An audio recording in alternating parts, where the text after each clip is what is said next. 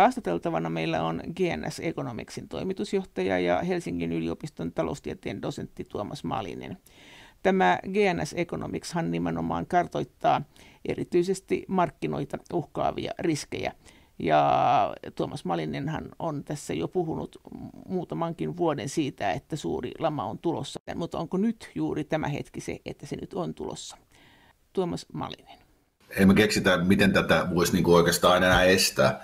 Et kun katsoo näitä talouslukuja, mitkä tulee, ne niinku synkkenee joka paikassa. Ja mikä tässä seuraavaksi meitä odottaa, niin on sitten tämä yrityskonkurssien aalto, josta me silloin ei koronasta vielä tiedetty, mutta varoitettiin jo tuossa joulukuussa, että sitten kun se kriisi alkaa, niin siinä on tämmöiset 5 vaihetta, että ensimmäinen on se alku, jolloin sitten rahoitusmarkkinat heiluu, sitten tulee viranomaisten ja keskuspankkien vastaisku, ja sitten tulee yrityskonkurssien tulva, ja sitten tämä taloudellinen tuho, ja sitten loppujen lopuksi toipuminen. Ja nyt ollaan tässä niin kuin 2. ja 3. välissä, että odotellaan nyt sitten tässä kauhun sekaisin tunteen, että se yrityskonkurssien aalto sitten alkaa, mutta tämä menee äärimmäisen synkäksi, että kyllä tämä nyt, mitä tämä korona aloitti, ja mitä tämä maailmantalouden ja rahoitusmarkkinoiden hauraus tässä niin kuin yhdistyy, niin tämä tulee olemaan kaikkein aikojen suurin talouslama. Siis suurempi kuin 30-luvun lama. Joo, 30-luku oli Yhdysvalloissa tosi synkkä, mutta sehän ei globaalisti ollut ihan niin paha, mutta tämä iskee nyt sitten niin kuin joka paikkaan, kun meillä on tämmöinen globalisoitunut talous, että tämä tulee olemaan ensimmäinen oikea maailmanlaajuinen lama. Miten se menee teknisesti? Miten tämä tapahtuu? Nythän on kumminkin sanottu, että nyt vaan keskuspankit sylkee rahaa markkinoille niin kuin ne on tehnyt aina, että jatketaan tätä. Joo, mutta siis tässä on niin semmoisia asioita, mitä ei oikeasti ihan niin kuin tajuta, koska tämä isku nyt, mikä on tullut, niin se tulee niin kuin reaalitalouteen. Ja sitä ei voi sillä korjata, että keskuspankit painaa rahaa ja jakaa sitä ympäriinsä.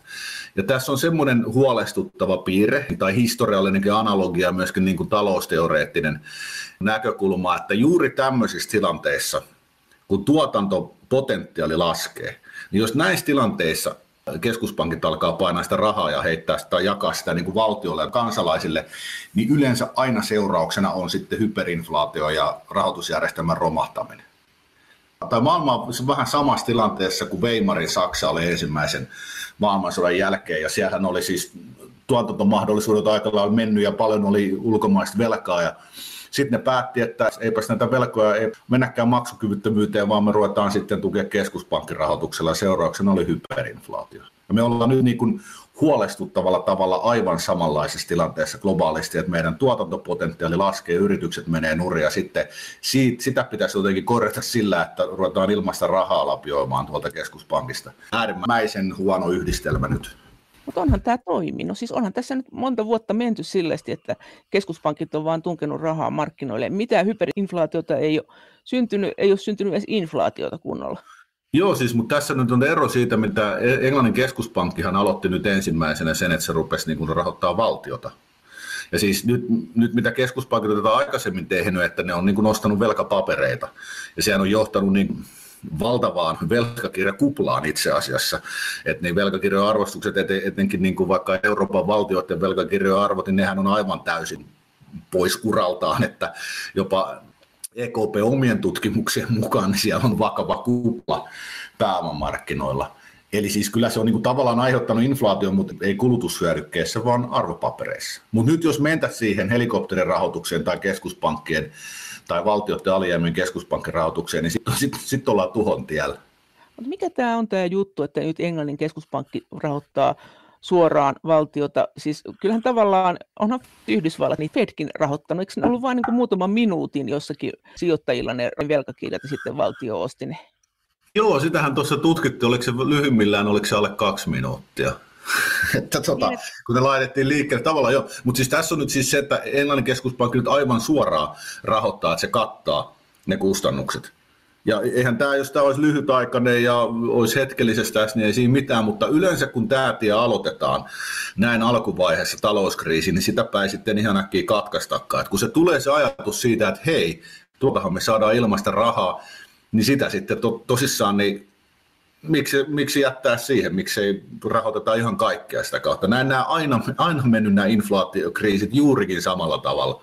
Aloitetaan ihan pienesti, että ihan pikkasen tehdään ja sitten se kohta on niin kuin levällään. Että siis nämä ehdotukset nyt tässä niin kuin helikopterirahasta, mitä Suomessakin on nähty, niin niitä voidaan pitää niin kuin aivan hulluina. Ne on siis mun mielestä semmoisten ekonomistia, jotka semmoisia ehdottelee, niin pitäisi mennä takaisin koulun penkille opiskelemaan vähän taloushistoriaa. Se on edes vastuutonta ja mun mielestä jopa moraalitonta. Mutta eikö se helikopteriraha, mistä esimerkiksi Vesa Vihriälä nyt on puhunut, niin eikö se ole tavallaan sen nimi käsitetty väärin? Että sehän ei tarkoittanut sitä, että annetaan niin kuin suoraa rahaa kelle vaan ja tiputellaan. Eikö se ollut vaan, että annetaan valtiolle rahaa? No vaan, että joo, se oli, siis helikopterirahahan nyt on väärin, niin kuin sehän on helikopteriraha jo alkuperäinen tarkoitus on se, että sitä keskuspankki tiputtaisi helikoptereista, niin kuin Milton Friedman sanoi, että tiedettäisiin, että se ei tapahtuisi ikinä enää uudestaan. Mutta siis tässä on, siis käytännössä Vesan ehdotus oli ihan klassinen valtioiden alijäämien keskuspankkirahoitus, jolla on erittäin tuhoisat jäljet historiassa. Et mä en voinut uskoa silmiäni, kun mä luin sitä. En voinut uskoa. Mä sanoin ihan suoraan, että se oli aivan käsittämätön kannanotto, mun mielestä edes vastuuton. Mutta mikä sen tekee? Siis keskuspankkihan on nyt antanut nollakorolla lainaa, niin miten se eroaa siitä, että se antaisi pääoma-avaimen mukaan, siis niiden valtioiden varallisuuden mukaan, eikö se näin nyt mene? Niin käytännössä se vissiin niin sitten menisi. Niille. Et mikä tässä on susta se tuhon tie ja miten se mekaniikka menee, että jos nyt annetaan valtiolle rahaa, mehän tavalliset kansalaiset ei oikeastaan ymmärretä, mitä raha on, että se on niin monimutkainen asia kuitenkin. Niitä on tehty niin monimutkainen. Mutta mikä se ongelma siinä on, kun valtiota rahoitetaan keskuspankkirahoituksella, eli keskuspankki, joka periaatteessa voi luoda rahaa tyhjästä, antaa rahaa valtiolle. GnS Economicsin toimitusjohtaja ja Helsingin yliopiston taloustieteen dosentti Tuomas Malinen. Siinä on kaksi keskeistä tekijää. Ensimmäinen on niin kuin se, että kun annetaan se mahdollisuus valtiolle, tiedätkö, että sitä rahaa on tossa ja siellä ei ole mitään peräseinää, että sitä voidaan vetää vaan sieltä, niin se ajatus siitä, että no otetaan sitten tähänkin. Seuraavaksi varmaan katsoisi tähän mentäisiin, seuraavaksi ruvettaisiin puhumaan siitä, että no sitten tehdään tämä vihreä talousinvestoinnit sieltä ja sitten voitaisiin poistaa köyhyyskin ja kaikki muutkin sillä vaan, että keskuspankista otetaan rahaa. Ja tämä aiheuttaa semmoisen poliittisen motivaation siihen ja poliittisen paineen, että sitä jatketaan. Ja sitten toinen on, että nyt kun tämä on iskenyt reaalitalouteen, meidän siis tuotantokapasiteetti vähenee. Eli sitten kun yritykset alkaa varsinkin kaatua, niin se yhdistelmä, että valtio alkaa lisätä kulutustaan sillä keskuspankin rahoituksella, niin se sitten aiheuttaa inflaatio, koska ei sitä ostettavaa ei ole niin paljon. Tämä on siis todella usein tapahtunut historiassa juurikin näin. Ja sitten se pointti on niinku tavallaan siinä, että esimerkiksi Weimarissa, kun ne inflaatio-odotukset karkaa, niin jossakin vaiheessa se inflaatio oli paljon nopeampaa kuin mitä oli se rahan määrän lisäys.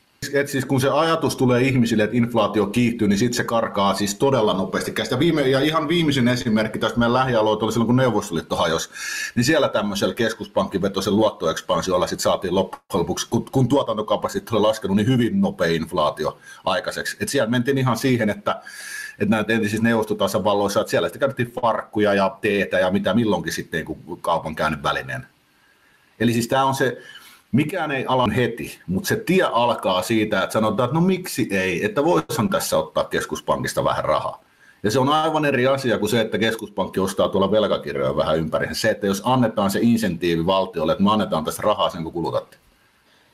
Ja milloin sä luulet, että me ruvetaan näkymään ensimmäiset merkit siitä, että nyt alkaa inflaatio karkaa käsistä, ja mitä ne merkit vois olla? Mä toivon, että siihen ei ikinä mennä, että päättäjät ei anna sitä tapahtua. Et mä nyt on ihan suoraan ollut esimerkiksi sitä mieltä pitkään, että jos tähän mennään, että EKP alkaa tämmöisen helikopterirahoituksen, niin Suomen on välittömästi lähdettävä eurosta. Siihen ei missään nimessä saa silloin enää jäädä. Mutta että siis jos siihen mentäisiin, jäätäisiin siihen, niin ensimmäiset indikaatiot on tietenkin siinä, että minkälaisia mahdollisesti palkankorotusvaatimuksia alkaisi näkymään sitten, että alkaako tuotteiden hinnat yhtäkkiä kaupassa nousta. Siis meillä ei hyperinflaatio ollut länsimaissa niin hyvin pitkiin aikoihin, tai edes kun nopeata inflaatiota viimeksi 70-luvun lopussa. Et ihmiset, jotka siellä elää, niin muistaa, että miten se meni niin nopeasti, että hinnat rupesivat vaan nousemaan. Eli siis ei sitä voi mitenkään muuten indikoida, kun tarkkaan katsoo, että kun ne hinnat alkaa nousta, jos tähän keskuspankkirahoitukseen jossain vaiheessa mennään. Mä todella toivon, että siihen ei mennä. Esimerkiksi Suomen 90-luvun lamassa niin siihen ei menty, vaikka sitä kyllä ehdotettiin eduskunnassa useita kertoja. Minkälainen tämä on tämä superlama, mitä sä nyt ennustat? Kuinka syvä ja kuinka pitkä? Kun sä sanoit, että se on verrannollinen tai jopa isompi kuin 30-luvun lama, tarkoittaako se, että se on äkkinäinen syöksy alemmaksi vai että se kestää ja kestää ja kestää? No siinä on sitten vaihtoehto, että miten siihen reagoidaan, että tämähän meinasi alkaa toden teolla tuossa maaliskuun puoliväliset Yhdysvaltain rahoitusmarkkinat meinasi kaatuu. Eli sen takia Yhdysvaltain keskuspankki nyt niin kuin osallistuu Yhdysvaltain pääomamarkkinoiden jokaiselle osamarkkinalle käytännössä tai jokaiselle keskeiselle osamarkkinalle. Et se ei kestä muuten pystyssä. Mutta siis ne pystyy kannattelemaan sitä niin kauan, kunnes nyt tämä yritysten konkurssi sitten alkaa ja sitten se menee siinä se pääomamarkkinakin luultavasti mukana ja sitten meillä on pankkikriisi ja ne kaikki. Et jos tämän systeemin annetaan nyt vaan mennä ja puhdistetaan tämä pankkisektori ja yrityssektori ja muu, niin me uskotaan, että tämä on 3 vuodessa ohi. Ja sitten alkaa jonkunnäköinen nousu, mutta kuoppa siis on niin kuin hirveän syvä. Et Suomelle laskeskellaan, että PKT tippuu yli 20%, voi tippua lähemmäs 30%. Siis teidän firma ennustaa? Joo, kyllä me ennustetaan. Joo. Ja sitten Yhdysvalloissa ne tiputukset on jotain semmoista 15% ja euroalueella sitten ne on tietenkin kuvannollisia, mutta ne on niin kuin, koska jos oletaan, että euro tässä rytikässä hajoaa, niin mutta se on semmoista 20% luokkaa. Ja tämä on siinä meidän todennäköisesti. Sitten on vielä se pahempi skenaario, joka sitten on vielä synkempi, mutta ne alkaa ne luvut olla niin hurjaa, että ne on vaikea itsekin vähän käsittää. Mutta että siis tässä on, jos 3 vuotta menisi nyt aika synkkää, mutta jos tässä yritetään väkisin pitää tätä pystyssä kaikella helikopterirahoituksella ja kaikella muulla, niin sitten tämä pitkittyy ja pahenee. Kyllä se näin niin kuin talouskriisin ja talouskasvun tutkijalle, niin tämä on vähän semmoinen nyt tämä näkemys, että nyt tämän pitää sitten antaa vaan niin kuin mennä. Ja sitten meillä on sen jälkeen kyllä odotettavissa, kun ajattelee minkälaisia teknologisia innovaatioita ja muita meillä on tullut ja varmasti on tulossa, niin meillä on sitten huikea nousukausi siellä, mutta nyt pitää varautua siihen, että tästä kuopasta tulee järkyttävän syvä. Ja se kestää 3 vuotta. Tarkoitatko, että 3 vuotta mennään alaspäin vai milloin ollaan siinä pisteessä, kun oltiin esimerkiksi viime syksynä? Mikäs piste viime syksynä oli? Mä en oikein. No siis, että toipuminen alkaisi, niin se olisi varmaan ehkä niin kuin 22 loppupuolella voitaisiin nyt katsoa. Ehkä menee 23 vuodelle tässä niin kuin tämmöisessä todennäköisessä ja mukavassa skenaariossa. Tämä vuosi lasketaan siihen, nythän se on alkanut jo, että nämä PKT-luvut on aika synkkiä, mutta ne varmaan kuule syksyllä, niin tai siis kesästä lähtien, ne vaan synkkenee. Ja sitten ensi vuosi on vielä pahempi todennäköisesti. Ja sitten seuraava vuosi menee siihen, että sitten vähän yritetään saada hommia kasaan ja sitten pikkuhiljaa alkaa uusi nousu sitten. Siis edellyttäen, että koronarokote tulee koska? Me ei nyt tuohon olla vielä otettu mitään kantaa, että meillä on se toukokuun alun raportti, missä me vähän pohditaan näitäkin, mutta sehän on ihan selvää, että tästä monet asiat riippuu nyt siitä, että miten tämä etenee tämä korona, mutta mä en ota siihen vielä kantaa, koska meillä on siitä tulossa raportti ja se julkaistaan tuossa noin reilun 2 viikon päästä luultavasti. Mutta onko susta se koronan kesto siis kuitenkaan keskeistä vai onko se keskeistä, että korona laukaisi tämän tilanteen? Siis jos on korona on aloittanut jo mutta sitten, että miten tämä menee jatkossa, niin kun puhutaan ensi syksystä ja ensi talvesta, niin se on sitten aika merkittävää myöskin. Mutta mä nyt en kommentoi sitä tässä sen enempää vielä, koska meillä on se oma analyysi siitä kesken. Mitä tämä tarkoittaa tavallisen ihmisen kohdalla, tämä tulevaisuus, lähemmän 3, 4, 5 vuotta? No sitä pitää nyt alkaa miettiä jokaisen sitä kannalta, että ensinnäkin pitää jo katsoa, että aletaanko tämmöinen älytön rahan syytäminen, sitten pitää ruveta pelkäämään sitä, että käteinen menettää arvonsa.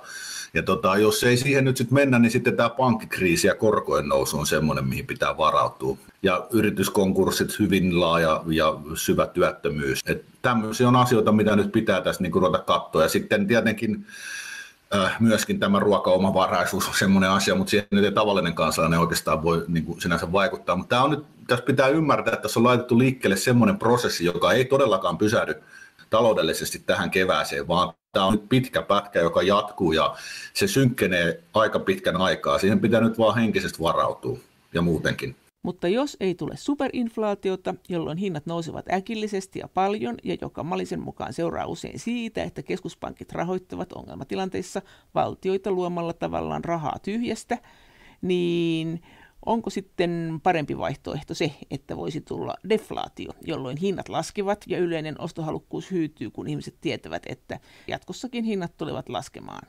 GnS Economicsin toimitusjohtaja ja Helsingin yliopiston taloustieteen dosentti Tuomas Malinen. Siis tässä on vaan vaihtoehtona deflaatio tai sitten huomattava inflaatio. Ja kyllä se deflaatio on yleensä se parempi. Ja deflaatiossa on sitten rahan arvo niin kuin nousee. Että siis me ollaan tätä käteistä kehotettu niin kuin pankkikriisinkin takia pitämään.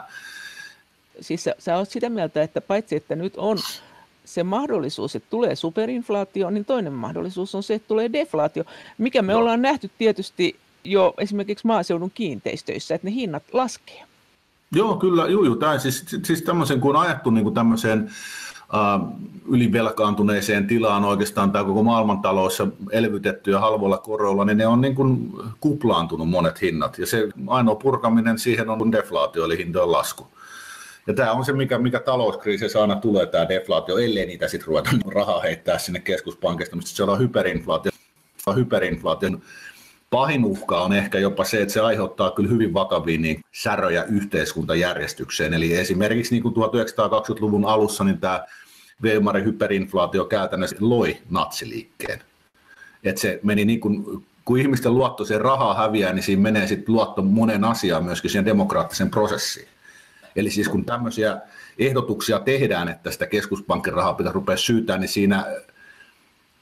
siinä mä en välttämättä aina niin oikein usko, että nämä ihmiset tulisi ymmärtää, että mihin kaikkialle nämä niin tämmöiset hyperinflaatioakset on johtanut, mutta ne on yhteiskunnan moraalille ja toiminnalle ollut hyvin tuhoisia historiassa. Niitä pitäisi ihan siis, mikä tahansa lama on parempi kuin hyperinflaatio, se on fakta.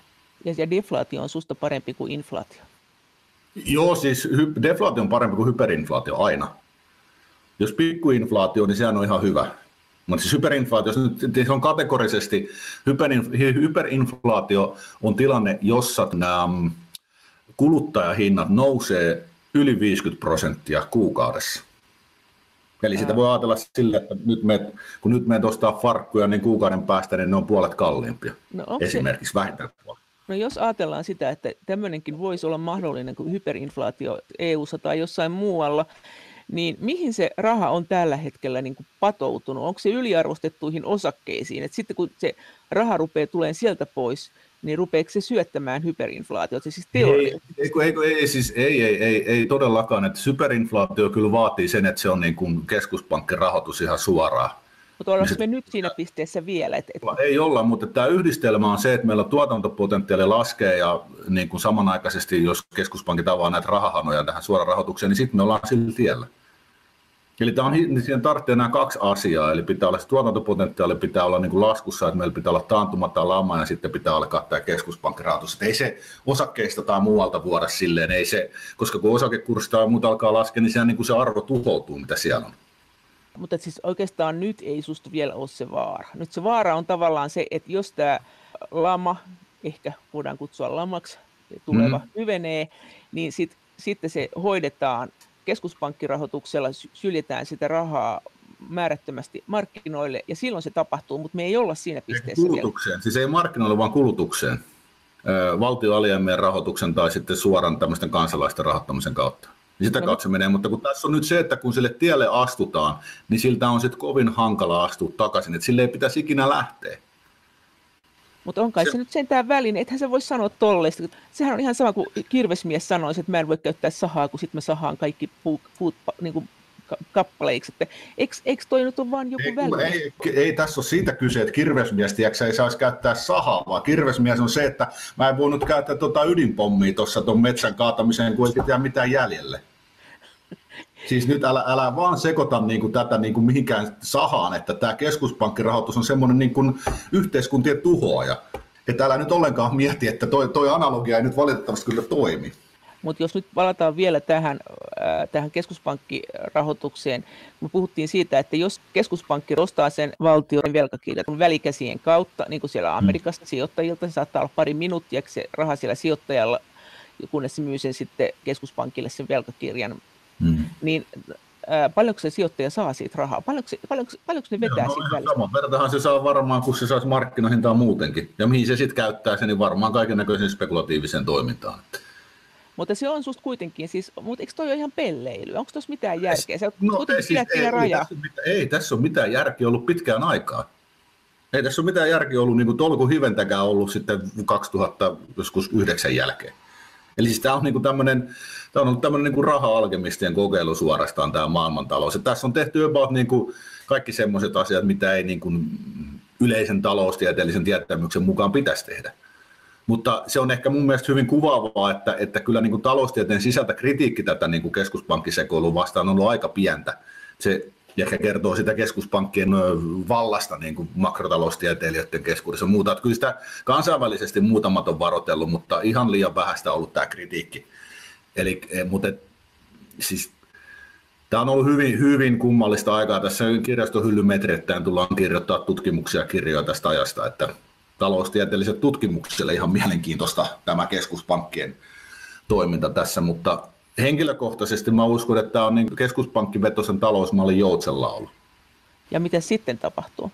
No sitten onkin mielenkiintoinen. Meidän pitäisi miettiä tämä systeemi, miten tätä ajetaan, niin aika lailla uudestaan, että se pitää sitten vähän funtsia, että miten se menee, jos ei keskuspankit ole tässä roolissa, että ne olisi vaan sitten jäisi jonkunnäköiseksi niin kuin tämmöiseksi, niiden alkuperäinen tehtävä, esimerkiksi Italiassa, kun näitä kehiteltiin näitä pääomamarkkinoita tuossa 1300-luvulla, niin oli siis semmoinen, että siellä on joku likviditeetin turvaaja, että jos joltakin pankilta uhkaa, niin rahat loppua, niin keskuspankista voi turvata sitä, että se olisi varmaan se, mihin niiden pitäisi palata. Ne voisi olla ehkä jonkinnäköisiä valvoja, mutta ne ei missään tapauksessa osallistu pääomamarkkinoille millään tavalla, eikä säätää korkoja. Että kyllä pankit ja ihmiset ja yritykset ja muut, niin kyllä me osataan ne korot asettaa, eli siis korkohan on vaan pääomahinta. Mutta sitä pitää sitten vähän vielä miettiä, että minkälainen se järjestelmä sitten on, mutta se nyt on aivan selvää, että keskuspankkihommasta ei tule enää yhtään mitään, että tämä ei vaan niin kuin toimi. Menee varmaan vähän aikaa, niin kuin se myönnetään ja toivotaan, että me ei jouduta näkemään sitä hyperinflaatioa vielä niin kuin sen kaupan päälle sitten, että ymmärretään jo nyt, että tämä systeemi on mätä. Mutta eikö maailmassa kaikissa valtioissa aina ollut jonkunnäköinen keskuspankki? Ei niitä aina ollut. Ei ole. Siis keskuspankit, Riksbanken taisi 1600-luvulla taisi olla ensimmäinen, missä Fedihan luotiin vasta 1914 tai 13 tuli se lainsäädäntö. Sitä ennen oli niin kuin ihan tavallinen pankkisysteemi, tai siis pankit hoiti kaiken ja sitten niitä oli nimenomaan, kun tämä likviditeettiturva puuttui, niin semmoinen haluttiin luoda, mutta se on niin kuin hyvin merkille pantavaa siinä, että Fedihan rupesi välittömästi kahmimaan lisää valtaa. Se ohitti niitä lakeja, mitä siellä oli asetettu sen niin kuin lainotuksia ja kaikkea muuta, ja huijaa sitten oli 30-luvun lama tuli siitä. Ja sen jälkeen sitä vaan niin kuin jatkettiin näiden keskuspankkien roolien kasvattamiset. Ne on ollut semmoinen, niin kuin, mä veikkaan, että jos Karl Marx olisi osannut ajatella tätä keskuspankkisysteemiä oikein, niin se olisi varmaan nähnyt, että tota kautta saadaan sosialismi sitten joka paikkaan. GnS Economicsin toimitusjohtaja ja Helsingin yliopiston taloustieteen dosentti Tuomas Malinen. Miten sä oot mieltä siitä, että mitä pitäisi tehdä? Mitä sä tekisit, jos sä pystyisit? Puhutaanko Suomesta vai euroalueesta vai mistä? Puhutaan euroalueesta. Jos minä olen se euroryhmän jäsen, niin mä juttelisin näistä mukavaksi tälleen julkisesti ja sitten aloittaisi kabineteissa sopii siitä, että miten euro kontrolloidusti puretaan.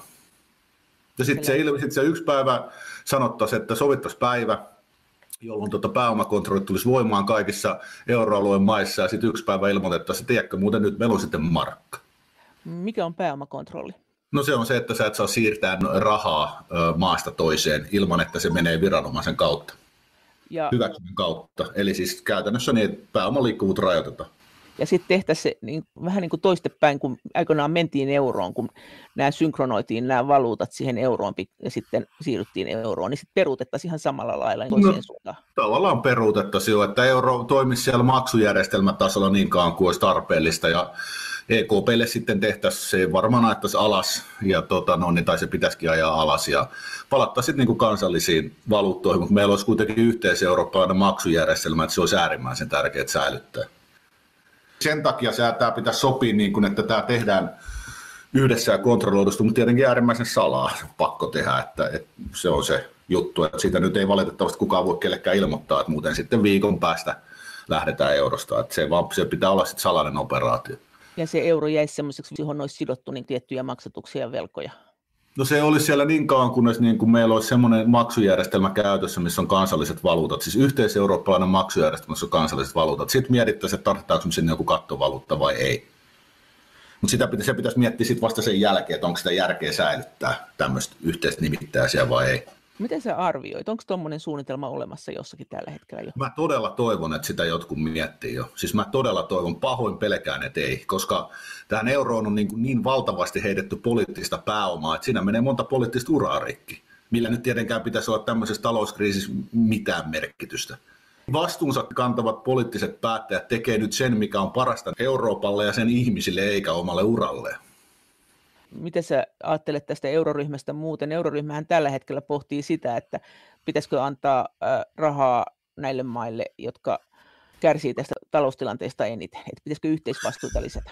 No mä tuossa vähän ynnäilin, niin kuin tähän voidaan arvioida vaan alustavasti, niin euron pelastaminen niin kuin mun laskelmissa maksaisi vähintään 2-3 biljoonaa euroa, ja siitä Suomen osuus olisi ehkä noin 60-80 miljardia. Ei meillä semmoisia rahoja ole, eikä kellään ole. Et siis jos tämä euro voidaan kyllä mahdollisesti pelastaa näillä, jos kaikki vaan heitetään velat yhteen, mutta se tarkoittaa, että me köydytään sitten kaikki. Et se ei yksinkertaisesti se, että pidetään tämmöiset niin kuin poliittiset kasvot tavallaan säilytetään, niin tämä ei ole kyllä se arvosta. Et se euron aika nyt vaan on tullut. Se pitäisi nyt vaan niin myöntää. Tietenkään sitä, niin kuin sanoin, niin voidaan julkisesti tehdä, mutta kyllä se totuus on, että se on äärimmäisen epätodennäköistä, että euro kestää tämän kriisin. Mutta kun se olisi niin hyvä, että se saataisiin purettua kontrolloidusti. Mutta entäs nämä yhteisvastuuasiat muuta? No ei ne yhteisvastuut, silloin kun niihin niin kuin kunnolla 2011 Suomen eduskuntavaalien jälkeen niin mentiin, niin niillehän ei voi mitään, niistä tulee sitten lasku. Ja sitten pitäisi kysellä sen ajan poliitikoilta, että mikä tämä nyt oli sitten tämä järki. Se olisi teidän median edustajan tehtävä, mutta niitä nyt ei missään nimessä pitäisi enää lisätä, ei niin kuin pennin sentti. Miten sä sitten Italian tilanteesta olet mieltä? No Italiassa on ihme, mä olen hyvin hämmästynyt, jos ei siellä viimeistään kesällä olla pankkikriisi, hyvin vakava pankkikriisi, joka sitten leviää Eurooppaan. Että niiden taloushan on, kun ajatellaan missä kunnossa se nyt on tämän koronan takia ja turismista elää hyvin pitkälle, ei ole juuri ketään menossa nyt kesällä sinne, niin talousromahdushan siellä on edessä. Ja sitten se vie kyllä ne pankit mukanaan ja sitten se leviää. Eli siis tässä on hyvin hankala kuvitella mitään positiivista tietä eteenpäin. Me yritetään miettiä myöskin aina se optimistinen skenaario. Nytkin me tulee erikoisraportti tuossa kuun alussa, mutta kyllä se aika hankalaksi on mennyt. Pitää aika kovasti mielikuvitusta käyttää, että saadaan jotain positiivista aikaiseksi. Mutta miten sä sitten se Italian tilanne, että miten sä näet sen, että euromaat esimerkiksi, muut euromaat tukee Italiaa, että olkootkin, että siellä on nyt niin talous sakkaa, PKT on pieni, tämä bruttokansantuote, toimeliaisuutta ei juuri ole, mutta siis sehän on rikas maa, että niillä ihmisillähän on rahaa. Että kyllähän nyt perinteisesti pankkisektorilla, niin kyllähän sitäkin nyt katsotaan, että paljonko ihmisillä on omaisuutta, eikä pelkästään sitä, että paljon se tienaa.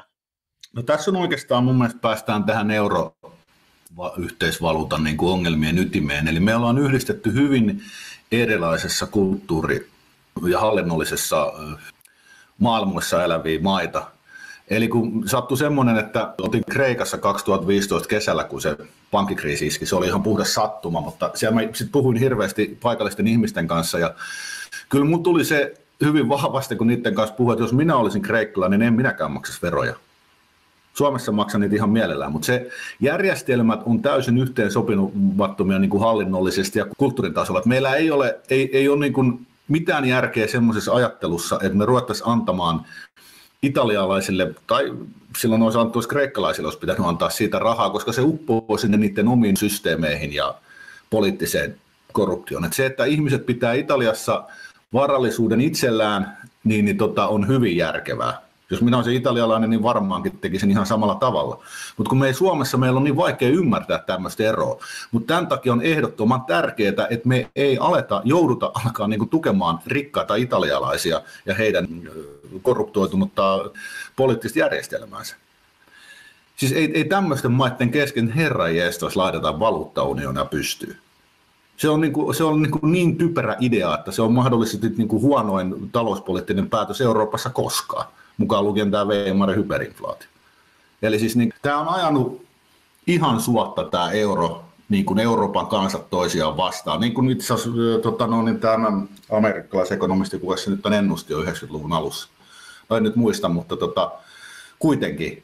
Että siis ei niin kuin yhteisvastuuden kasvattamisella tässä nykyisessä kontekstissa, niin ei ole mitään järkeä. Se vaan niin kuin aiheuttaa eri puraa ja kinaa. Se pitäisi nyt hyväksyä, että tämä on nyt tässä. Mutta kun Ranska ajaisi sitä, että kaikkien pitäisi nyt tukea Italiaa, Ranskan pankeillahan on sieltä saatavia. Niin kuin se kävi 2011-2012, että eihän se mikään velkakriisi ollut, vaan pankkikriisi. Eli mekin maksettiin Kreikalle rahaa, josta 90% meni sitten Keski-Euroopan pankeille, lähinnä Saksaa ja Ranskaa. Eli nyt sitten yhteisvastuullisesti pitäisi tukea sitten Ranskan pankkeja niin kuin siinä, että he ovat ottaneet tämmöisiä riskejä Italian suhteen. Niin jokainen voi ihan omassa mielessään miettiä, kuinka järkevää se on. Arveletko, että menee tässä maailmantilanteessa läpi? Toi onkin hyvä kysymys. Sitä on hyvin hankala arvioida. Mä todella toivoisin, että esimerkiksi meidän poliitikoilla olisi niin paljon pokkaa, että ne uskaltaisi sanoa, että nyt muuten riittää. En tiedä. Mikä on tällä hetkellä se Euroopassa se tilanne, että mitkä maat on nyt kaikkein kriisiytyneimpiä tai alttiimpia saamaan tämmöisiä isoja mällejä vastaan ja ketkä on vahvimmilla? Italia ja Espanja tietenkin on, ja eiköhän tässä tyyli niin kuin Suomi, Hollanti, Saksa on ehkä vahvimmilla tällä hetkellä. Meillähän tulee, kyllä tämä talousisku tulee olemaan valtava, mutta kyllä me tilanne näyttää, niin kuin miten vaikka tuo koronaviruksen leviäminen on saatu hallintaan, niin mehän näyttää tilanne varsin hyvältä niin kuin meille, mutta ei täällä kellään ole niin kuin varaa maksaa niitä rahoja, mitä tässä pitäisi maksaa. Että se on nyt niin kuin hyvä tunnistaa ja tunnustaa ihan rehellisesti, että tämä olisi nyt euron pelastaminen aivan liian kallista. Sä et vieläkään ole sanonut sitä, että mitä ihan yksityisen tavallisen palkansaajan, jolla on ehkä jonkun verran asuntolainaa, niin mitä hänen kannattaa nyt siis ajatella ihan oman yksityistaloutensa kannalta, että jos hänellä on jotakin vähän sijoituksia, niin mitä hänen kannattaa ajatella? No me nyt ei suoraan anneta sijoitusneuvoja. Meillähän on näitä kriisin varautumisraportteja aika paljon, tai siis sieltä sivulta voi käydä niin kuin ostamassa ja lataamassa, mutta kyllä tässä on nyt, pitää miettiä sitä, että lähtökohtaisesti sitä, että mitä tapahtuu, jos korot on parin vuoden päästä kaksilukuisissa numeroissa. Jos se alkaa ykkösellä ja seuraavaksi joka pilkku esimerkiksi. Miten siihen voisi varautua ja sijoituksissa varsinkin, että tällä hetkellä niin kuin talous sakkaa joka puolella, taloudet sakkaa aivan hirvittävällä tahdella, mutta kurssit jotenkin niin kuin puskee ylöspäin. Sitä vaan, että keskuspankit tukee käytössä, mutta tässä ei ole mitään järkeä tässä tilanteessa, ei mitään. Niin, kurssit puskee ylöspäin, että ihan niin kuin mitään ei olisi tapahtumassakaan. Niin, mutta kyllä kun se yrityskonkurssi aalto alkaa, niin sitä alkaa tapahtua. Mutta mihin tämä perustuu, tämä sun usko siihen, että korot tulee nousemaan? Eihän kukaan voi nostaa. Pankkikriisi aina korot nousee. Vaikka EKP sanoisi mitä? No ei siinä sitten EKP:tä hirveästi kysellä. Niin, mutta miten se sitten meni? Eihän viimeksi EKP niin taukuttanut sulkaa tätä pankkikriisiä, vaan valtiot. Antoi takuita ja pääomituksia ja kaikkea muuta silloin 2008. Keskuspankit on lähinnä vaan niin tarjoili rahaa sinne tänne ja tuki, mutta kyllä se, mistä se helpotus tuli, niin se tuli ihan jostain muualta kuin keskuspankista. Eli tämä tarkoittaa asuntovelallisille ikäviä aikoja? Valitettavasti. Tässä on iso riski nyt, että korot nousee aika merkittävällä tavalla. No, ei se sanottua ole, mutta se on riski. GnS Economicsin toimitusjohtaja ja Helsingin yliopiston taloustieteen dosentti Tuomas Malinen. No mitä tämä nyt tarkoittaisi, jos nyt sä vedät tämmöiset madonluvut, että tulee tosi pitkä syvä taantuma, EKP on ehkä aika toimintakyvytön, euro saattaa horjua, niin mitä tämä tarkoittaa tavallisen ihmisen kannalta? No, nyt pitää elää, tai siis katsoa, missä ne oman talouden riskit on, ja myöskin sitten ruveta miettiä, että miten pystyy tätä paikallistaloutta tukea kaikista eniten. Sehän nyt on tärkeintä, että tuetaan paikallisia yrityksiä ja paikallistaloutta ja sitten mietitään, jos on resursseja enemmän, että niin pystytäänkö auttaa sitten vaikka lähialueita. Ja nyt pitää ruveta ajattelemaan niin kuin ajateltu globaalisti, nyt pitää hetken aikaa kyllä ajatella aika niin kuin kansallisesti. Tämä kriisin mittaluokka on semmoinen, että tässä ei ole nyt mitään muuta mahdollisuutta. Sitten lähialueet. Ja sitten jossain vaiheessa ruvetaan miettimään tätä globalisaatiota uudestaan. Meinaatko, että on tullut tämmöinen kansallisvaltioiden paluu, että nyt loppuu tämmöinen, onko tämä isku EUn integraatiolle ja kaikille tälle?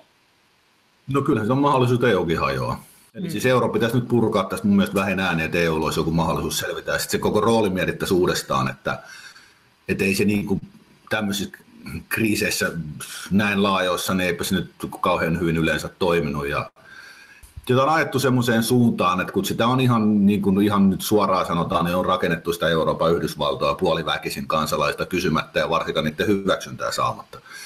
niin ei se nyt voi loputtomiin jatkua. Mä tarkoitan, että on tämän 4 perusvapauden loppu, että täällä ei kohta liiku kuin virukset, että ei liiku työvoima, ei pääomat. Ei sitä tarkoita. Meillä on aika Pohjoismaiden kesken, meillä on ollut hyvin vapaa liikkuvuus jo 60-luvulta. Ei tarvita tämmöistä byrokratiahirviötä niin kuin vapaaseen liikkuvuuteen ja vapaakauppaan. Me ei tarvita semmoista. Eli siis jos se menee, niin se olisi ikävää, mutta sit pitää, siis eurooppalainen yhteistyö pitää säilyttää riippumatta onko EUta vai ei.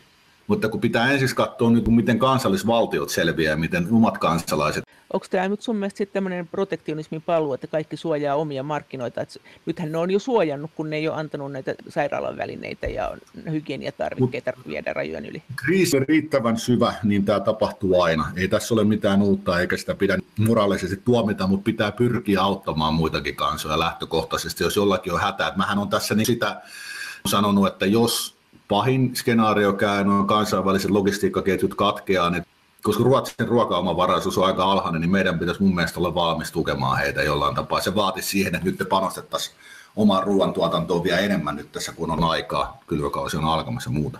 Et se olisi semmoinen solidaarinen ele, mikä me voitaisiin tehdä, mutta se vaatii sitä, että valtionhallinnossa siihen herätään ja tämä naurettava ajatus siitä, että Suomessa ei tarvitsisi omaa ruoantuotantoa, niin hylätään välittömästi. Niin, sä oot puhunut maataloudesta ja omavaraisuudesta, mutta uskotko sitten siihen, että nyt siis todella tulee ruokakriisi? Se on mahdollista. Se on siis, kun me tehdään siis riskianalyysiä, se näyttäytyy siellä siinä huonossa skenaariossa, niin se vaan näyttäytyy siellä ja se ei sitä pysty kiistämään mitenkään. Ja mun mielestä lähtökohtaisesti on aina paras valmistautua siihen vakavaan tai synkkään skenaarioon, koska jos meillä nyt sitten tuossa liikaa ruokaa, niin voihan sitä sitten viedä vaikka Afrikkaan tai muualle, jos ei mitään tule. Mutta kun se pointti on siinä, että jos ruoka loppuu, kaikki muu menettää merkityksensä. Mitkä merkit susta näyttää siltä, että tämmöinen kriisi voisi tulla? Että kyllähän tämä tässä just varoitti tämä kansainvälinen maatalousjärjestö, varoitti jo siitä, nyt kun tämä koronakriisi oli pahimmillaan, että sitä rajoitettiin sitä maataloustuotteiden vientiä. Ja sitten se toinen vaihtoehto, että jos sen päälle tulee pankkikriisi, niin rahti saattaa hyytyä ihan sen takia, että tämmöisiä niin kuin suojaussopimuksia ei saada tehtyä. Tässä on hyvin monia semmoisia mahdollisia skenaarioita, mitä voidaan ajatella, missä se ruokahuolto vaarantuu, että jokainen maa jää enemmän tai vähemmän oman ruoantuotannonsa varaa. Ja näitä riskejä ei pidä nyt vähätellä. Eli siis yritysten pelastaminen täällä on ollut ihan niin kuin tärkeää, että on autettu, mutta kyllä se pitäisi lähteä siitä, että meillä on riittävä ruoantuotanto. Niin kun se on meidän niin kun tämä huoltovarmuuden kaiken niin kun lähtökohta pitäisi nyt olla, ja siihen pitäisi niin kun se fokus nyt laittaa. Siis mitä sä sanoit siitä rahdista? Mikä suojaus? Niin, suojaussopimukset. Eli siis käytännössä sä lähetät rahtia jostain tuolta ja suojaat sen rahoitusmarkkinoiden kautta, että jos sillä rahdilla käy jotain, niin sä saat sitä korvauksen. Et vakuutus eräänlainen. Vakuutus voidaan puhua jo vakuutuksesta. Ja jos kansainväliset rahoitusmarkkinat niin kaatuu tai menee tosi pahasti jäätyy, niin ei näitä välttämättä saa näitä sopimuksia. Silloin monet rahtajat ei sitten tule ajamaan sitä rahtia. Koska ajatellaan, että sulla on vaikka laivat täynnä jotain elintarvikkeita ja viljaa tai autoja, ja sitten se uppoo tuossa Pohjanlahdella myrskyssä, niin tulee aikamoinen kupru tuonne omaan talouteen, joka sen rahdin on tilannut, tai ne tahot, jotka sen on tilannut, jos ne saa sitä penniikään. Tämä on se niin kuin ne suojaussopimukset. Et se on nyt niiden, kuinka laajasti niitä kansainvälisissä kaupoissa tällä hetkellä käytetään, niin sitä tietoa meillä on pystytty hankkimaan, mutta se on ihan reaalinen riski. Mutta oletatko sitten, onko tässä nyt sitten, kun te teette näitä ennusteita, niin onko mahdollista, että tämä EUn yhteinen maatalouspolitiikka tulee murenemaan, että tätä ruvetaan perkaamaan tätä koko juttua siten, että kuinka omavaraisia nämä maat itse asiassa, ja silloin ne lähtee viemään sitä omaa maatalouspolitiikkaansa sitä kautta. Että nythän tälläkin hetkellä Suomenkin maatalous on hirveän monissa asioissa tuontiriippuvainen. Niin on. Osaan se pystyisi korvaamaan kotimaisella tuotannolla näistä panoksista. Joo, kyllä. Pitäisi. No siis me ei oteta suoraan kantaa EUn maatalouspolitiikkaa mihinkä tämmöisen firman tasolla, mutta onhan se mahdollista, se murenee. Siis todellakin on mahdollista. Ja Suomessa pitäisi nimenomaan nyt keskittyä siihen, että niin kuin mun mielestä viljelijät on vähän puhunutkin, esimerkiksi niin kuin nämä valkuaiskasvien eläinrehun tarvittavia, niistä me ollaan omavaraisuus aika vähäistä, niin niiden viljelypinta-alaa kasvatettu. Mutta nyt pitäisi varautua siihen, että EUsta tai Euroopasta ei tule hirveästi tukea. Me saatetaan olla parhaimmassa asemassa auttaa niin kuin lähialueita. Että se on se. Se vaatisi valtiovallat myöskin, että ymmärrettäisiin nyt tämän tilanteen vakavuusta, mihin se voi mennä, ja tämmöiset typerät ideologiset poterot, mitä on kaivettu tähän maatalouteen suhtautumiseen, ne nyt olisi niin kuin kiireen vilkkaa heidettävä mäkeä. mutta se ilmeisesti tällä sun mallilla edellyttäisi myös maatalouden metodien purkamista ja miettimistä uusiksi. No ei niitä nyt ehdi miettiä, ne on sitten maanviljelijöitä, ja nyt vaan pitää varmistaa, että sitä on riittävästi sitä tuotantoa ja semmoisille tarpeille. Eli näitä ehditään sitten pohtia joskus, mutta että kun nyt ei ole niin kuin aikaa. Niin ei ole aikaa, että just kun näiden ekonomistien kanssa tätä keskustelua, niin sitten sieltä tulee just semmoista, että pitää jotain tunnuslukia sanoa, kun se tunnusluvut on ihan samoja, jos meillä ei ole ensi talvena niin riittävästi niin ruokaa kotimaassa. Jos ruoka loppuu, niin kaikki menettää merkityksessä. Se on se, niin kuin se yksinkertainen tosiasia, mitä ei ole ymmärretty. On jotenkin ajateltu, että maailmassa ei tapahdu mitään pahaa. Ja sitten kun on tutkinut talouskriisejä tässä nyt jonkun aikaa, niin ymmärtää, että niitä tulee aina, ja sitten siinä on joku semmoinen hassu juttu, että monesti niiden yhteydessä on joku muu kriisi, sota tai joku puute jostain tai mitä tämmöisiä, ne niin kuin tahtoo tulla jotenkin niin kuin nipussa, ne tulee aina, niitä tulee, on tullut koko maailman historia, niitä tulee, ja niihin pitää niin varautua. Ja se on niin täysin käsittämätöntä, että meillä esimerkiksi ilmeisesti Jyrki Kataisen hallituksen aikaa alettiin purkaa näitä meidän varmuusvarastoja. Voi ymmärtää sitä päätöstä, mutta se oli semmoinen naivi ajatus ilmeisesti, että mitään pahaa ei tapahdu, että EU-tukea ja bla bla bla. Onko se yleensä sitten, onko se lähtökohtaisesti niin, että kun on talouskriisi, niin siihen yleensä nivoutuu se ruokakriisi mukaan jollain lailla? No siinä voi olla, se on yksi. Eli silloin kun oli suuri lama, niin silloinhan oli tämä, Yhdysvalloissa oli tämä Dust Bowl keskilännessä, eli siis siellä oli näitä tomumyrskyjä ja jotain tämmöistä, mitkä sitten tuhosi sitä tuotantokapasiteettia siellä ja aiheutti niin kuin tämmöistä nälähätää myöskin. Että näitä on tämmöisiä esimerkkejä, jostain syystä tahtoo tulla niin kuin samoihin aikoihin talouskriisistä sitten muut, että ne jollakin oudolla tapaa nivoutuu, että huonot ajat on sitten oikeasti huonoja. Se huonoihin aikoihin varautuminen maksaa jonkun verran, mutta sitten kun niissä huonoissa ajoissa ollaan, niin jos niitä varmuusvarastoja ei ole, niin sitä mietittäisiin, niistä oltaisiin muuten maksettu sitten ihan mitä vaan, jos niitä olisi aikaisemmin kasattu. Tämä on semmoinen ajatus, mikä pitäisi nyt viimeistään sisäistää hyvin syvästi meidän poliittiseen kulttuuriin, että pidetään ne varmuusvarastot, pidetään se oma tuotanto, pidetään kaikki, niin sitten voidaan funtsia kaikkea muuta, mutta siitä pitäisi lähteä. Mä ottaisin tällä hetkellä niin meidän valtionhallinnon niin kuin päästrategiaksi, sanotaanko seuraavaksi ehkä 2 vuodeksi, niin maatalouden elinvoimaisuuden nostamisen, korostamisen ja tämmöisen. Ihan vaan, että lähdettäisiin perusasioista nyt liikkeelle, koska nyt tämä menee todennäköisesti äärimmäisen vakavaksi, että silloin pitää palata perusasioiden pariin. Mitä signaaleita sä oot nähnyt, että sitten sä sanoit, että tämän rahdin kanssa voi olla ongelmia, niin tämmöisiä niin kuin elintarvikesignaaleita, että voi tulla ongelmia? No kun ne on tämmöisiä pieniä, ja se oli hetkellisesti siinä, oliko se maalis-huhtikuun taitteessa, kun oikeasti puhuttiin sitä niin kuin Euroopassakin, että niitä rajoja suljetaan niin kuin myöskin rahdilta. Ei se jää keskustelun tasolle, mutta se tapahtui. Ja maataloustuotteita, kaikki tälleen. Ja näen, että Ruotsi on ilmeisesti kysynyt Suomelta, että voisiko meillä myydä lihaa. Tämmöisiä. Ne niin kuin pieniä signaaleja siitä. Ja nyt käytiin niin kuin aika lähellä, että jotain semmoista vakavaa tapahtuu. Ja sitten kun ajatellaan, että kun tämä on niin valtava isku tulee olemaan talouteen, mitä tämä käynnistää, niin siis ensi syksy, ensi talvi voi olla niin kuin todella synkkää aikaa monella tapaa maailmantaloudessa ja muutenkin. Mutta näistä varoituksista, mitä nyt nähtiin, niin pitäisi ottaa nyt vaaria. Fokus laittaa nyt siihen, siis perusasioihin. GnS Economicsin toimitusjohtaja ja Helsingin yliopiston taloustieteen dosentti Tuomas Malinen. Miten tähän maailmantalouden hässäkkään liittyy nyt tämä Trumpin presidenttikampanja? No liittyykö se ehkä sillä tavalla sitten, että se vähätteli tätä koronaviruksen vaaraa tässä aikaisemmin, mutta nythän se on ilmeisesti ymmärtänyt aivan oikein, että tähän vastaa sotatilaa. Jos sotatilassa on vahva johtaja, joka ajaa kansanetuja ja muuta, niin hänen kannatuksensa nousee, että kyllä meidän papereissa niin Trumpin uudelleenvalinnan todennäköisyys on noussut aika paljon. No onko se maailmantalouden kannalta parempi, että Trump voittaa vai että joku muu voittaa? No jos vastassa on Joe Biden, niin kyllä mä nyt sanoisin, että se maailmantalouden kannalta on parempi, että Trump voittaa. Mikä se Bidenin riski on? No ehkä mä nyt rupean julkisesti sitä suoraan kaikki sanomaan, mutta niin hänen politiikkaansa tulisi olla sieltä Obaman kauden politiikkaa. Se ei ollut kovin taloutta siinä mielessä suosivaa, että siellä jää monet vakavat asiat hoitamatta. Mä en usko esimerkiksi, että jos Obamahan jätti, vaikka oli antanut määräyksen kyllä, mutta se jätti nämä isot yhdysvallalaiset pankit pilkkomatta. Bush antoi rahaa ja Obama sitten jätti ne rankasematta käytännössä. Mä uskon, että Trump on siinä mielessä voimakkaampi johtaja, että se uskaltaa tehdä myöskin tämmöisiä niin kuin vakavia päätöksiä sitten. Esimerkiksi jos pitäisi vaikka pankkeja tai muita auttaa sitten, en ole varma, mutta että siltä vaikuttaisi, että hän voisi ehkä siinä toimia paremmin. Et Biden on se varmaan talouspolitiikka on sitä Obaman linjaa, ja mä en nyt näe sitä, että se olisi nyt se, mihin meidän kannattaisi palata. Miten tämä keskinäinen luottamus ja protektionismi? Siis nythän kaikki merkit näyttäisi siihen, että luottamus on nyt murentunut. No ei, on se, siis tarkoitatko ihmisten välillä, kansojen välillä? Mitä? Kansojen välillä.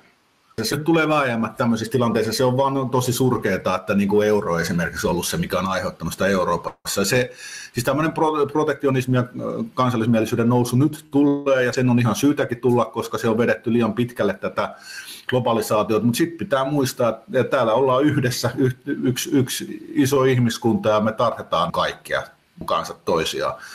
Eli pitää mennä vähemmän sisään, mutta samalla katsoa kyllä niin kuin ulospäin. Että se pitää se fokus koko ajan, että ollaan tässä yhdessä. Mikä sen tekisi, kun se tosiaan ennustit aikoinaan, että se suuri lama tulee, ja siitä on jo 3 vuotta. Mikä sitä patos? Keskuspankit. Eli ne on toteutettu nyt tässä 2017 marraskuussa lähtien, että on toteuttanut yhteensä 5 markkinoiden pelastusoperaatio, joista me kyllä joka raportissa todettiin, että se on mahdollista, että vielä on niin kuin mahdollista, mutta nyt ei enää ole. Eli siis mitään järkevää pelastusoperaatiota, mutta se on siis keskuspankit on täysin ideaansa ja mandaattinsa ja kaikkien vastaisesti niin pitänyt näitä markkinoita, pelastanut ne useamman kerran romahdukselta, että viimeisen oli tosissaan tämä maaliskuu, jonka jälkeen sitten, maaliskuun puoliväli, jonka seurauksena niin Fed nyt sitten on käytännössä sosialisoinut riskin Yhdysvaltain pääomamarkkinoilla, mikä on siis täysin ennenkuulumatonta ja ihan järkyttävää. Siis miten niin sosialisoinut? Sille, että se ostaa niin kuin nyt jopa roskalainaluokkaan kuuluvien yritysten velkakirjoja.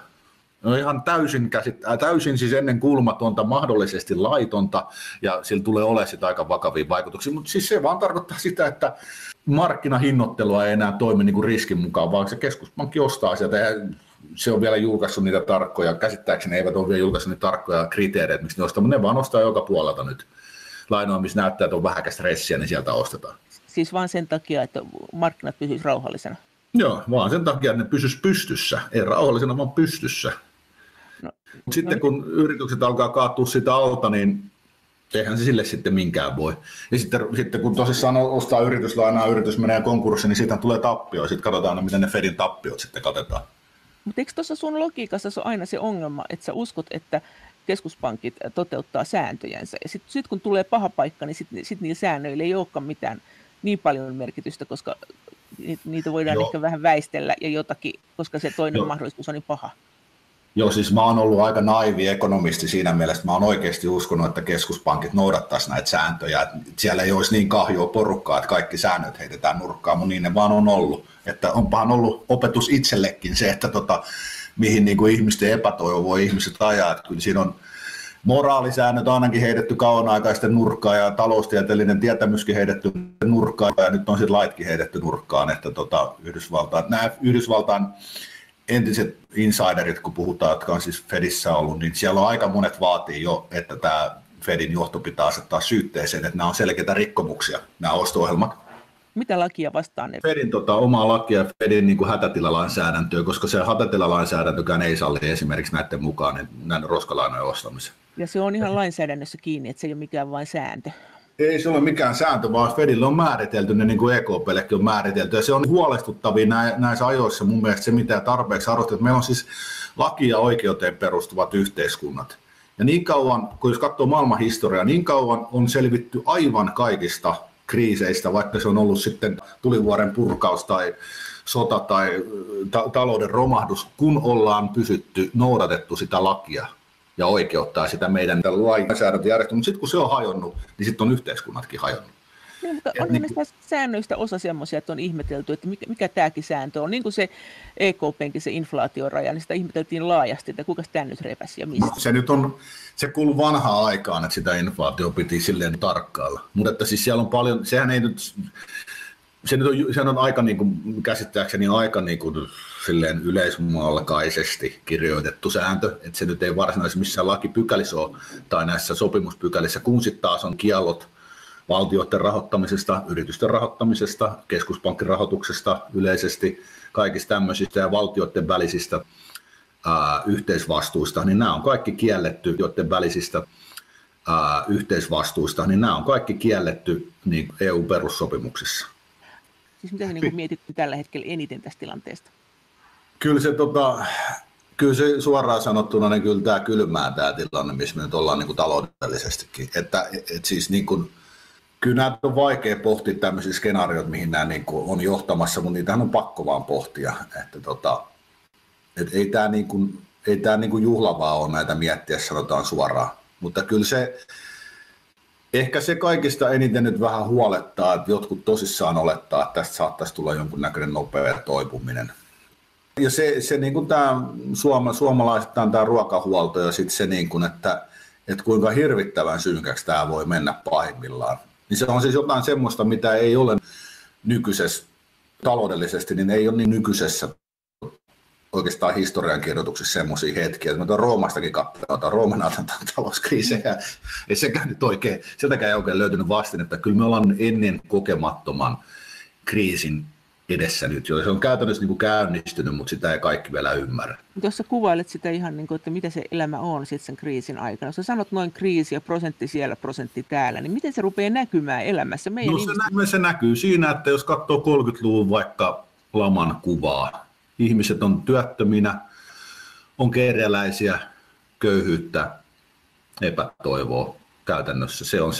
Se on se, mitä tämmöiset vakavat talouskriisit tuo tullessaan.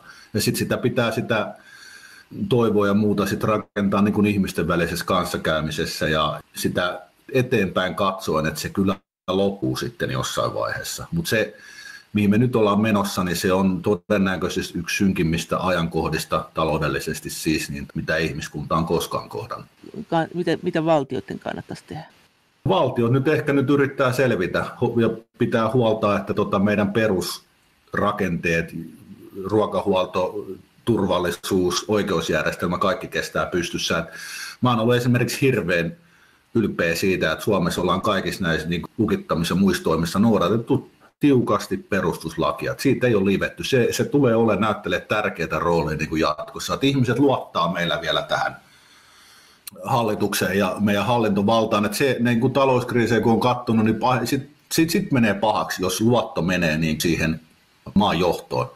Että jos aletaan taipua tämmöiseen anarkiaan, niin sit se menee synkäksi. Ja niistä toipuminen kestää niissä maissa yleensä aika pitkään. Että se on ollut hirveän hienoa, että Suomen hallitus on toiminut niin kuin hyvin tiukalla tai hyvin integriteetti, laillinen on ollut tosi musta vahvaa. Se on hieno asia. Mutta teidän työhän on näitä kauhukuvia etsiä. Eikö tässä ole vähän tämmöinen kuitenkin, että saattaa olla joku toinen firma, joka etsii sen myönteisen mallin, vai onko? Kyllä me etsitään myöskin myönteisiä, koko ajan on etsitty. Meillä on aina ollut se optimistinen skenaario, mutta nyt sen optimistisen skenaarion luomisessa alkaa olla melkoisia vaikeuksia, että se vaatii aika paljon mielikuvitusta, niin kuin sanoin. Tämä tilanne on nyt niin synkkä vaan, että siis kun pitää ajatella ihan yksinkertaisesti sitä, että niin kuin taloudet on kuukauden tai 2 kiinni globaalisti, siis tämä ei ole, tämmöistä ei ole tapahtunut ikinä. Ja sitten meillä on erittäin korkeissa arvostustasoilla liikkuvat pääomamarkkinat ja keskuspankit on, niin kuin, tukee ihan jokaista kulmaa niin kuin rahoitusmarkkinoista ja pankkisektori on äärimmäisen huono, heikossa hapessa Euroopassa, niin mistä tästä se positiivinen niin kuin näkemys löytyy? Mutta mitä Tuomas Malinen sanoo siihen, että miksi tämä hänen tilannearvionsa on näin synkkä? Kyllä se kun meidän tehtävä on se ihan oikeasti kaivaa se kaikista pahin näkemys ja kaikki se sieltä ne esiin. Ja mun mielestä kun nyt on se tilanne vaan on, että nyt pitää varautua niihin äärimmäisen huonoihin skenaarioihin nyt. Se on vaan niin kuin pakko. Näin sanoi GnS Economicsin toimitusjohtaja ja Helsingin yliopiston taloustieteen dosentti Tuomas Malinen.